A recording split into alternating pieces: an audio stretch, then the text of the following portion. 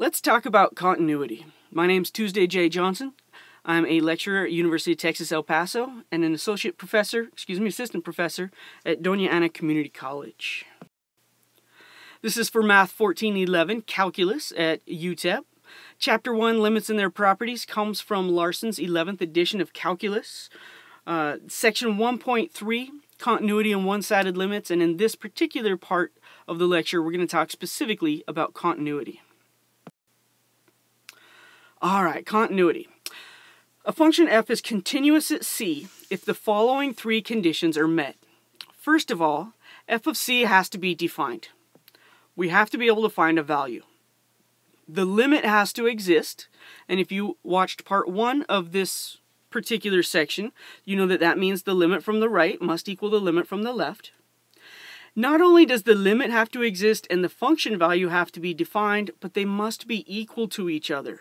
That's very important. Okay, so that's continuous at a value c. A function is continuous on an open interval if it is continuous at each point in the interval.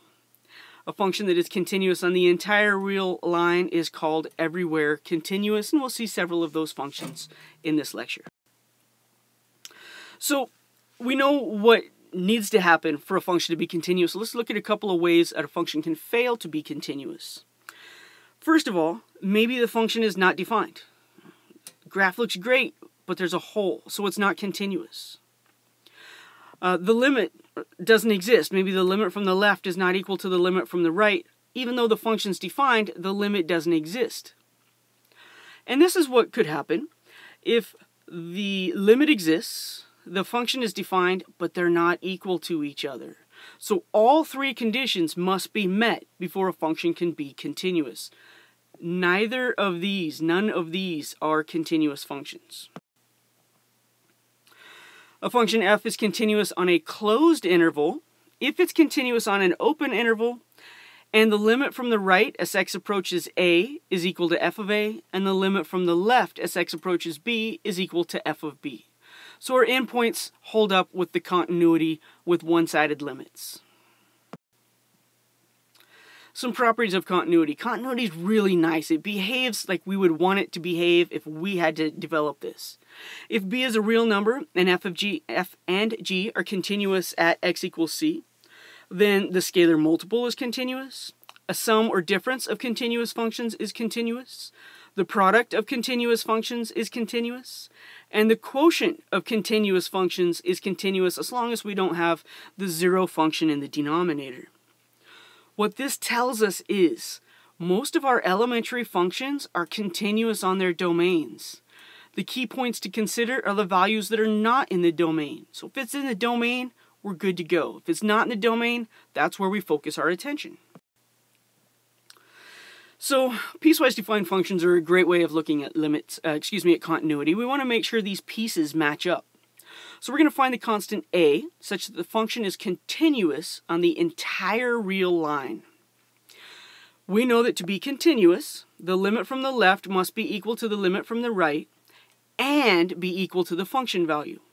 Now I know 2x squared is continuous on its domain. For real numbers ax minus 3 is continuous on its domain. The only possible problem spot will be here at 1. So I look at 1. As x approaches 1 from the left of f of x, from the left less than, I'll have the limit as x approaches 1 from the left of ax minus 3. Well, I know that x is approaching 1, so I substitute a 1 in for x. A times 1 minus 3 we would simplify as a minus 3. Somewhat unsatisfactory because we still don't know what a is, but let's continue. As we look at the function from the right of 1, the limit as x approaches 1 from the right of f of x is the limit as x approaches 1 from the right of 2x squared, because those are the x values larger than 1 from the right. When we evaluate 2x squared at 1, we get 2. Alright, what does this tell us? Well, we know the limit from the left is a minus 3, and we know the limit from the right is 2. For the function to be continuous, it must be that these two values are equal. A minus 3 equals 2, we can add 3 to both sides and find our a value must be 5. That's exactly what we wanted. We found the constant a to be 5. to make these two functions match up at their cut value. Let's do another example. Find the constant a such that the function is continuous on the entire real line. This time our function g of x is 9 sine of x over x for all x values that are less than 0, and a minus 8x for all x values greater than or equal to 0. Again, we check from the left and from the right. We want to make sure these match up. Our top piece is continuous on its domain. The domain does not include 0, but neither does the domain restriction, so that's good. We know this piece is continuous. We know that this polynomial type expression is also continuous on its domain, so we check the cut value of 0. The limit as x approaches 0 from the left of g of x, from the left, we use the top piece. That's the limit as x approaches 0 from the left of 9 sine x over x. We can factor out that constant. 9 times the limit as x approaches 0 from the left of sine x over x is 9 times 1, right? Our special limit from the squeeze theorem. 9 times 1 equals 9. From the right, as x approaches 0 from the right of g of x, from the right I'm going to use a minus 8x.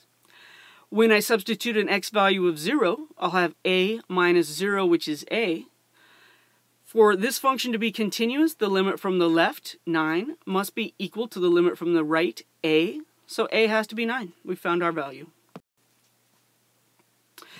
This one's a little more challenging. Find the constants a and b such that the function is continuous on the entire real line. Now, our strategy will be to see what needs to happen to make the function continuous at the first cut point. That's when x is negative 3. Then see what needs to happen at the second cut point of x equals 2. So we'll get some information from our first cut point, we'll get some information from our second cut point, and then that will allow us to solve a system of equations in order to find a and b. Here we go. At x equals negative 3, I know that as x approaches negative 3 from the left, my output is 4, always. As x approaches negative 3 from the right, so x values greater than or equal to negative 3, right? I read it backwards. From the right, ax minus b, I substitute a 3 for my x, a negative 3 for my x, don't forget that negative. Negative 3a minus b from the right, 4 from the left. We have negative 3a minus b equals 4. I have no idea what a or b, either one, are at this point. When x equals 2, right, x values less than or equal to 2, so from the left I'll have the part ax minus b, 2a minus b. When x values are approaching 2 from the right, values bigger than x, I know my output is negative 4, and that's my limit. The limit of a constant is the constant. So if 2a minus b equals negative 4, again, it doesn't tell me anything about a or b. But now I have two equations. 2a minus b equals negative 4, and negative 3a minus b equals a positive 4. I can solve the system of equations.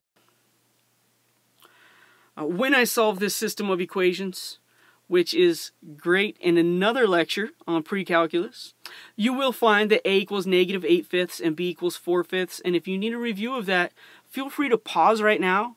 Make sure you can find those values. Make sure you understand how you can do it, and then come back. If you have any questions, hit me up in the comment section, and I will write it out for you.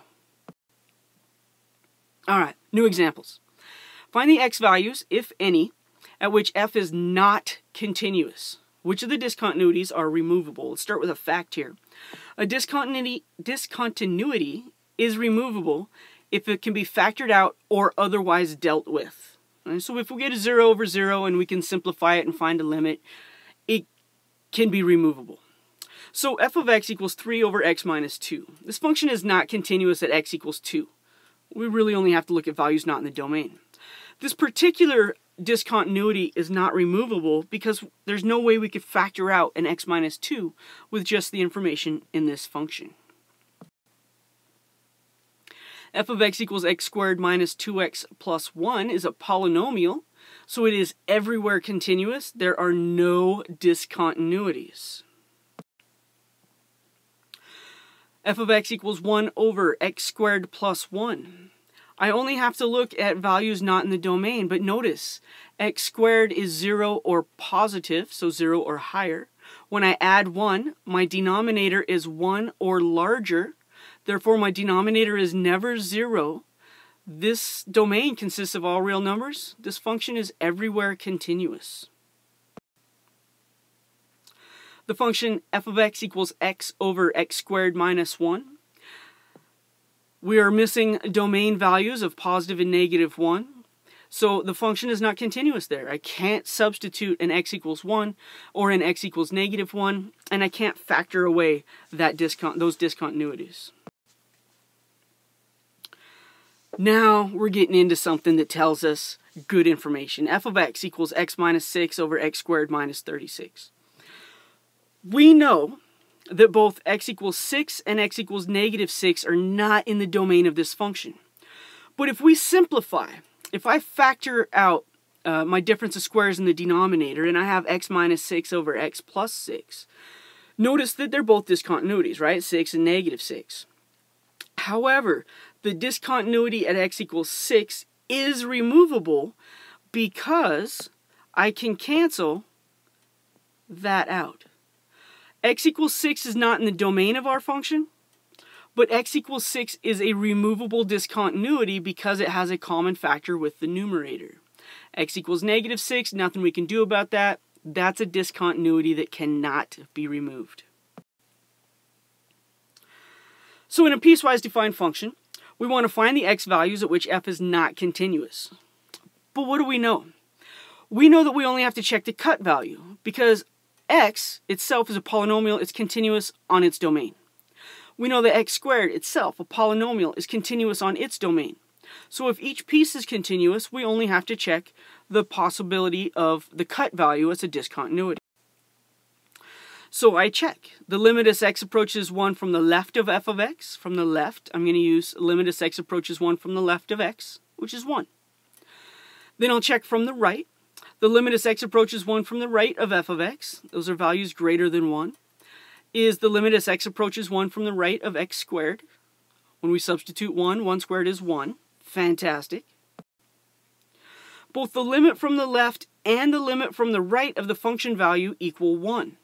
We also know that when x is equal to 1, the output is 1. The function value exists, the limit exists, and the limit is equal to the function value. Therefore, this function is continuous everywhere. We're wrapping this up with a fact and theorem. The continuity of a composite function, if g is continuous at c and f is continuous at g of c, then the composite function f composed with g of x is also continuous at c. So continuity not only holds through sums, differences, products, and quotients, it also holds through composition. Great news.